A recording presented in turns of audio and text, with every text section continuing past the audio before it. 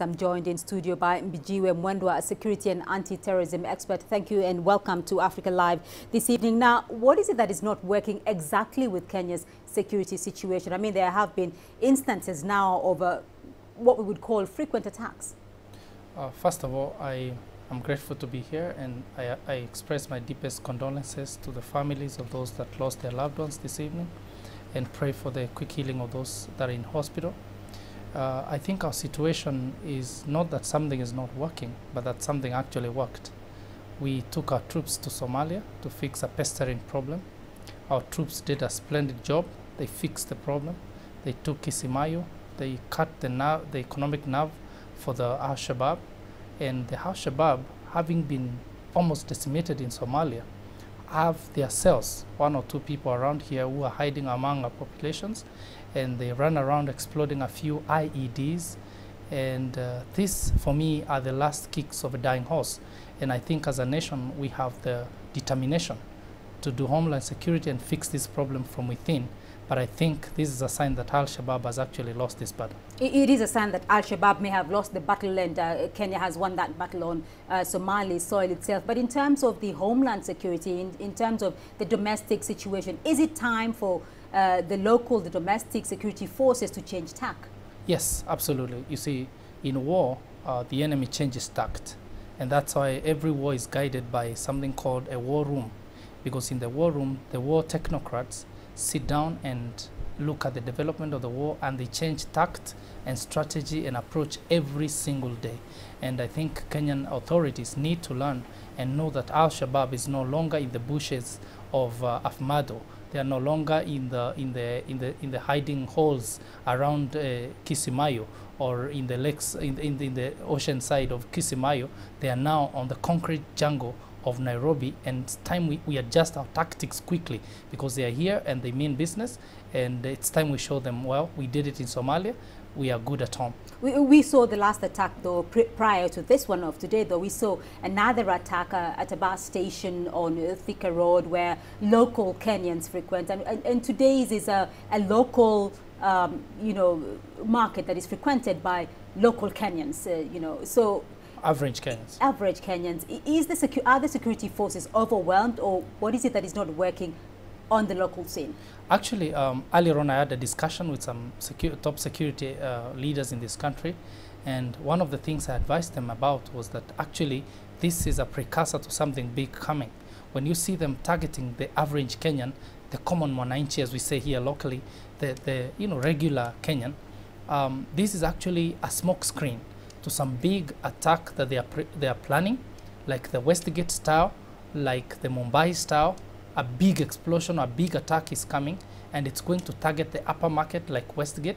So all this they are doing is to distract security and to make everybody's concentration run to the small ends of the street, and try to watch over everything happening, and then we leave naked the bigger target. So I advised the security forces today, and I told the experts, please, while you run to watch over the common mwananchi, take your security and concentration on the bigger targets, the high-end targets like the embassies, the shopping malls, because they are trying to lure you out of the target so that they can hit the target, which will apparently have been left naked. And that brings us to the question of several Western nations have issued travel advisories to their nationals to leave the country, that perhaps there could be something of that coming there. But what is it, though, that Kenya is not in sync with regarding what exactly her development partners know and what Kenya knows regarding impending terror attacks?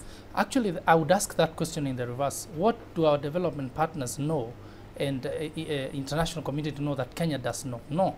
Now, what they need to realize, our international friends and partners, is that actually this map of extremism that is trying to find root in Kenya could soon reach their shores. And unless they can tell us what they know, absolutely, it goes without saying that really they have more sophisticated technology, they have more sophisticated intelligence gathering machine, and they have more money to invest in intelligence. It's no wonder that really FBI can know things happening in Somalia more than Kenya can know. It's not funny that FBI could find things in this country that we ourselves don't even know. What FBI needs to know is that really, if they let those things happen in this country and tell Americans leave Kenya, tell Chinese leave Kenya, tell British or other people leave Kenya, what they are saying is you go home, and then the terrorists, when they are finished with Kenya, they'll follow you to your countries. Well, China hasn't actually told its citizens to leave Kenya, but Britain, Australia, and France, the United States have asked their, citizens to leave Kenya. But moving away from that, though, Kenya is clearly battling and trying to safeguard her territory and safeguard her own citizens from this, but has also insisted that the Kenyan forces inside Somalia will not leave that country anytime. So what is the balancing act here that Kenya has to play between leaving her forces inside Somalia, but at the same time safeguarding her citizens within its own borders? Exactly, and that's the question of strategy and tactic and change that war brings. When that president declared war against the Al-Shabaab, and we sent our troops in October 2012 to Somalia to pursue them, our country went into a state of war. His successor, President Uhuru Kenyatta, reaffirmed that position. So from the commander-in-chief's position, we are still in a state of war. Now, what we need to know, that war has two faces. It has offensive and defensive. Now, October 2011, we took the first one, which is offensive. We went right inside to get the enemy, and we've been doing it successfully with great results.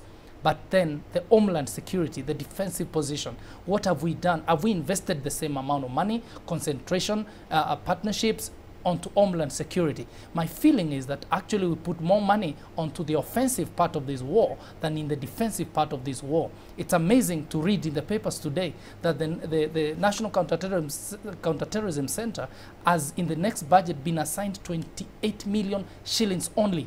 That's a big joke in a war like this. I expected to hear they have been given like several hundred millions to fight this. The ATPU, the Anti-Terrorism Police Unit, has been given more money to fight this. We need to improve our homeland security. That's the answer. All right, Mbijiwe Mwenda, thank you very much. And just to clarify that it's the United States and France and Britain that have issued travel advisories. We have good friends in China Chinese has friends. not yet. They haven't, and I know they will not. Thank you, and we leave it there for the moment on that. But thank you very much for your analysis. Mbijiwe Mwenda, security and anti-terrorism expert there on the latest development in Kenya regarding a blast that has claimed 10 lives in our city market.